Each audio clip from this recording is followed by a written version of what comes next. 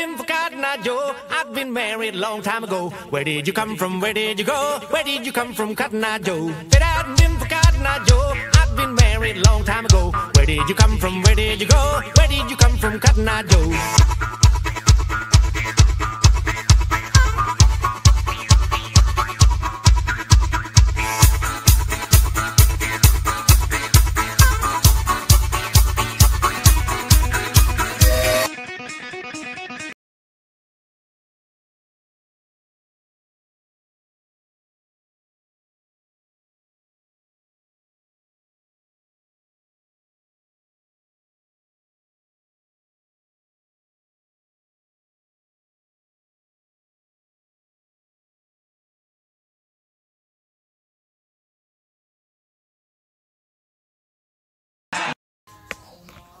Hey, good evening, guys, gals. Ted from Pewview Farms here. It is Monday evening, just a little after, let's just say 7 o'clock. Chores are done, and we're just out here checking on things. Kind of just doing a little customary check on everybody. The maternity ward is still full with our 2 calves that were born last week. Basically, we haven't had any more calves, so it's just easier to let these guys kind of just chill out in here. Don't really have to worry about them too much. Just say we still got a couple deep mud holes around, and I feel better that way. So these guys, really quick story. We were doing chores this weekend, and the gate forgot to get closed. And we ended up chasing 2 pigs for about, let's just say an hour. Yeah, we had to get our lasso ropes out, and we chased them into a swamp that was about knee deep. The pigs were in heaven. I was not. And we ended up getting them. We got them lassoed, and basically we very slowly walked them back to the house. But we did end up getting them. I honestly counted those pigs good as gone. They've only been here a couple weeks. They're not familiar with the territory. I honestly thought that they were going to scoot. But they hung right out in the area. We got pretty lucky. I figured somebody was going to have to end up shooting them and having a little bit of early pig dinner. So yes, no more calves yet. We do have 2 cows that are so close.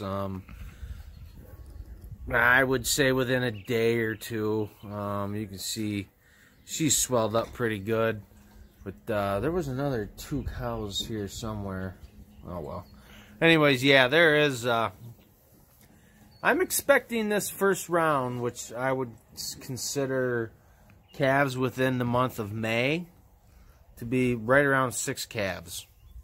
The rest of them, I'm not really sure when they're going to pop in. So. Yeah, we're just out here just checking, giving everybody a nightcap, making sure everything's good to go. So, everybody looks happy. We have enough hay to suffice everybody's needs until they go across the street and head into the pasture, which is going to be very soon, if not maybe this weekend. I know I planned on Memorial Weekend, and it should be possible. I don't have a whole lot to do over there, so I just got to get a little bit more fence fixed to get the hot wires generated. And we got the gas line. Didn't get subsoiled, but we did do it with a trencher Sunday morning. So that is done. So that won't be laying inside the pasture. That was the biggest thing. So we can take care of that.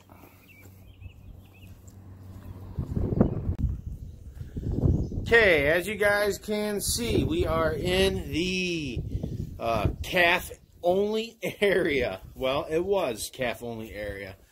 All right, well, what happened here, guys, is we let the calves out this weekend, and the calves came in here. We kind of just, pushed them in here, and the calves loved it. They were running around in here.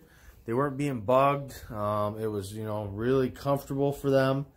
And Mama's was not having that. And basically, as you can see, I had to take down the calf-only entrance and move it to the side. Why? Because we... Oh, I knew I was zoomed in. Because we had Mamas jump the fence. They wanted their calves pretty bad. So we had to end up taking that down. And that was actually at the same moment that we realized we had 2 pigs running wild. So there was a lot of commotion going on at that point in time. Very interesting how it all turned out, but we managed. That was a night to definitely not forget, to say the least. So, yeah, there's another one right there. Yep, she's starting to bag up pretty good. So, she ain't going to be far along. And if I'm not mistaken, I think there's 2 of them down there. Oh, yeah. She's definitely bagged up. And, yeah, you can tell she is, too. Red? No. I don't know about red.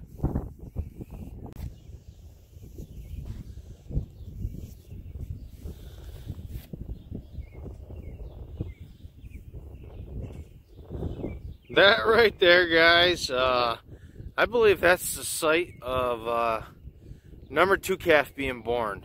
That's right there about where I found the afterbirth, and some other mom must got that scent, and she just keeps kicking and pawing at the ground. Kind of weird. You would think she's a bull or something.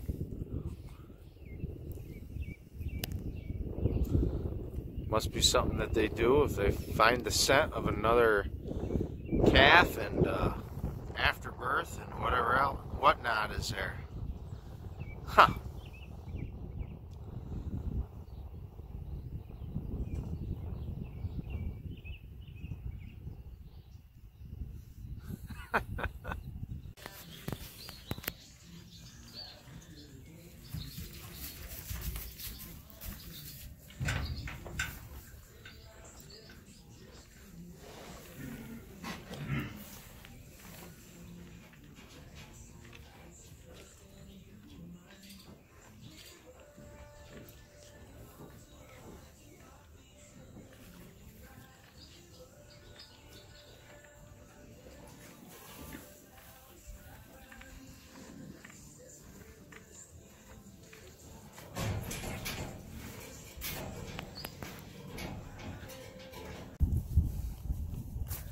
Alright guys, gals, as you guys can see, we're heading down next door. It's my parents' house. Yes, for those of you who don't know, I do live next to my parents. This is kind of a quick view of the property. That is my place right there. And I built that, let's see, 21, 26... 17 years ago, we built that house. Property was the right price. I'm a fan of the area, so how could I go wrong, guys? So yes, I live next to my mommy and my daddy. But no, all right. As you guys can see in the background, we got some more red. This is kind of our little lot where we just keep our trailers. That corn planter, those of you who follow me on Facebook can see that corn planter is for sale. I do have a gentleman coming to look at it Wednesday. I think we got a reasonable price on it. I'd really like to get rid of it here pretty soon. So, but there they are, guys. There they are. We got a couple, I must be zoomed in again. I am. There we go. Couple new purchases here on Pewview Farms. We got a international Utility 340. This has hydraulics. It has a remote here on the side, which I think is kind of neat. Must have been, you know, set up for a post pounder or something like that. And it does have a set of rear hydraulics. This tractor, guys, we are going to keep. I am not going to resell this tractor. This is going to be a perfect hay tractor. It is gas. Hours, I honestly can't tell you. I don't know. I haven't looked yet. We just picked them up Sunday morning. My dad did. And here they sit. And they both have junk batteries, and that's why you see them as they were. Because if they didn't have junk batteries, basically these would be sitting in one of our garages somewhere. And so we gotta get 2 new batteries and get these things. But they run. They had them running. They just had to run a set of jumper cables beside to get them on the trailer. So, but no, this thing is going to be one of our hay tractors. This is going to be perfect for our V-rake or even our tedder. You know, we got the remote for it to lift the rake up and down, as is the whatchamacallit, the tedder also. So it's gonna be nice to have a spare tractor around for doing hay. Really excited about this, especially to learn how to operate. Like I said, I don't know a whole lot about this tractor. They were for the right price, so we ended up buying both. It was kind of a, somewhat of a package deal. Let's see. I don't even know if there is an hour meter on there. I'm actually just going to hold it up there, and then I can look back on the video and see what the hour meter is, because I'm kind of curious myself. So, yes, sir. We got a 340 International Utility on the farm, and we got ourselves a W4 in very, very good condition. How come my phone keeps zooming in? This tractor is for resale. I haven't really done a whole lot of research on this yet. I believe it is a 1953 or a 54. And it's got new rubber. They did have it running, but like I said, this was the one also that they had to have jumper cables hooked to a vehicle right beside it to drive it up on the trailer. Guys that know about your antique tractors, you're going to know a hell of a lot more than I do. Especially this little thing here up by the steering wheel. I have no clue what that LHD and B twist knob thing is. So we're going to end up trying to resell this. We have a price in mind. Tell you what, I'm not going to really say what we have in mind, but if anybody's interested, don't be afraid to ask, and we'll talk. It's an antique, that's for sure. It's got the pulley to drive the big belt, that, you know, for thrashers, silo unloaders. I mean, God, probably tons of things that these tractors were used for. Balers, I could go on and on and on. Sawmills. So, she is one of the original things. This was a full restore. Nothing to do with me, but I imagine there's probably some serial numbers and stuff here that people that follow this kind of stuff. Yeah, like there in the block is some stuff. I'm not sure though. Let's see. This is the first really that I've done much looking at this. Oh, you know what? Well, those are just gauges. Yeah, I don't know a whole lot about this tractor. So, I just really quickly wanted to show you guys the new purchases here on Pewview Farms.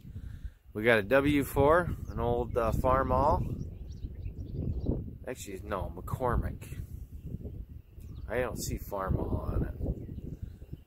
And then the International 340 Utility, which, like I said, that tractor's staying. That is going to be a nice tractor to have here on the farm for doing hay. So, wanted to share that with you guys. We got those Sunday, and I was meaning to do a video Sunday, and it was kind of a busy day. We had a lot going on, especially across the street. I had some people willing to come over and help out, get that gas line buried and stuff like that.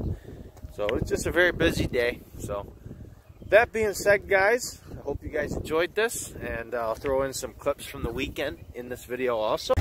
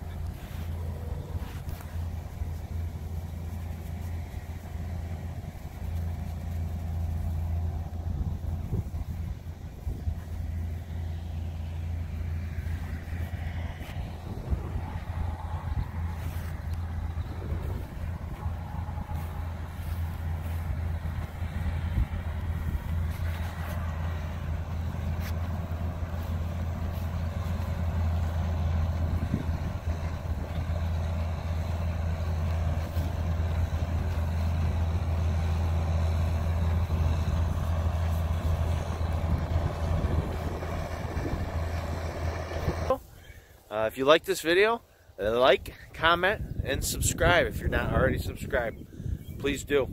That being said, guys, I look forward to talking to y'all real soon.